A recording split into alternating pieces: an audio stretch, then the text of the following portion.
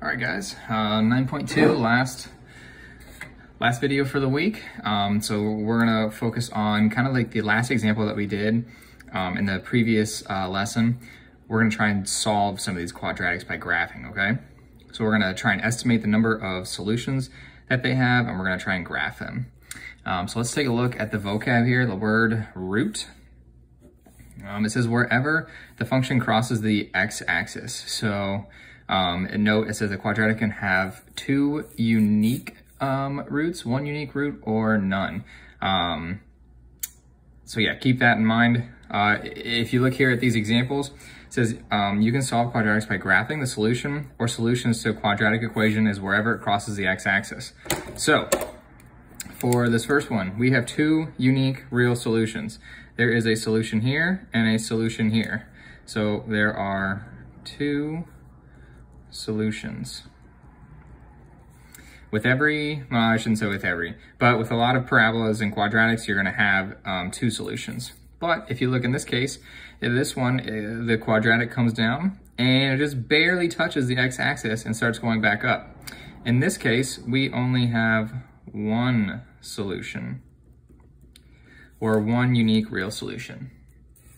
And the last one, you notice here, does it ever cross the x-axis? No, it doesn't. It just keeps going up, and the minimum's right here. So in this case, we would say no real solutions. So I'll just put no solutions. So keep that in mind as we go forward. Okay, so it says to solve x squared minus 2x minus 8 equals 0 by graphing. So we want to try and find a value of x where when we plug this in, we get 0.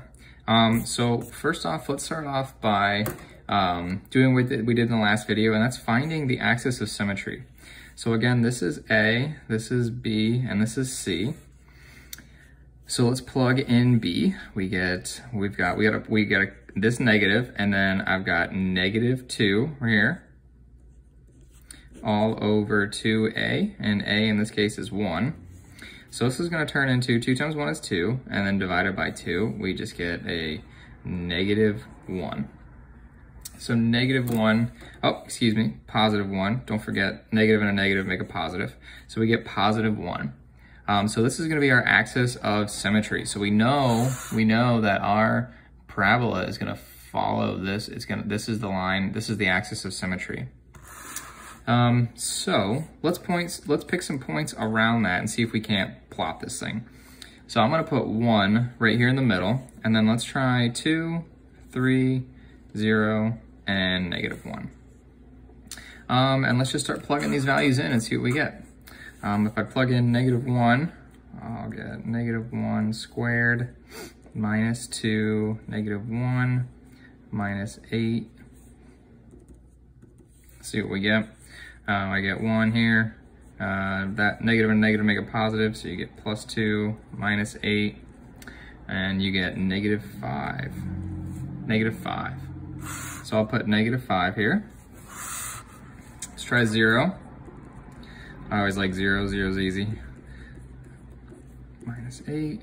So we get 0 minus 0 minus 8, which is -8. So I'll plug in -8 here.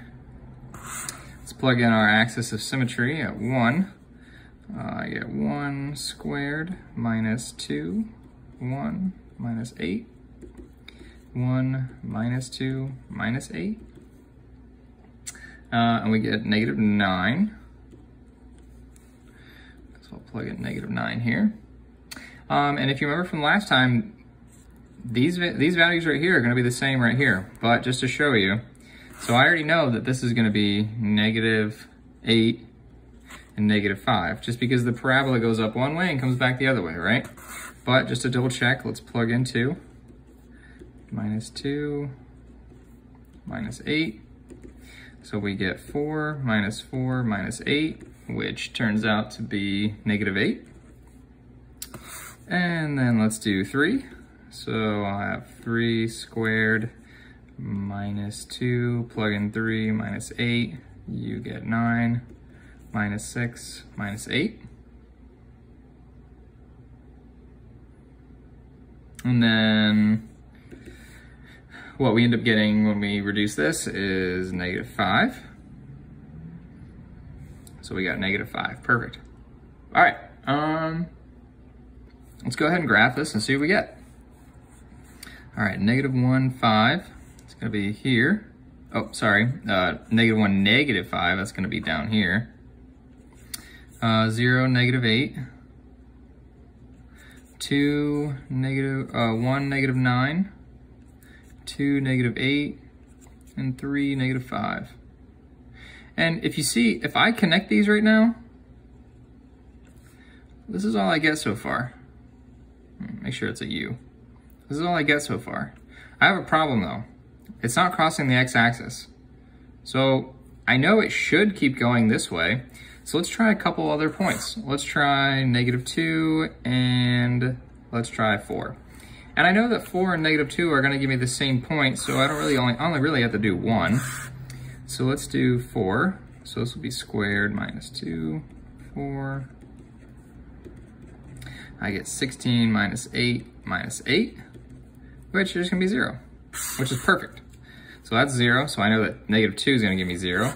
So then if we come back over here and we graph it, -2, 0 is gonna be here, and 4, 0 is gonna be here. And haha, what do you know? I have my 2 solutions. So this is gonna keep going off in this direction. This is gonna go off in this direction. And make sure they don't look like, shouldn't look like pincers, okay? It should be a U shape. So this should go out more. I wonder if I can fix that. There we go, looks a little better. Okay, so these right here, these are our solutions. This solves this x squared minus 2x minus 8 equals 0. And what are the values of x? Well, x is -2 and x is 4. So how many solutions do we have? We have 2. We have 2 unique real solutions. And that's how you do that. We'll pause it here and we'll do the rest on the back.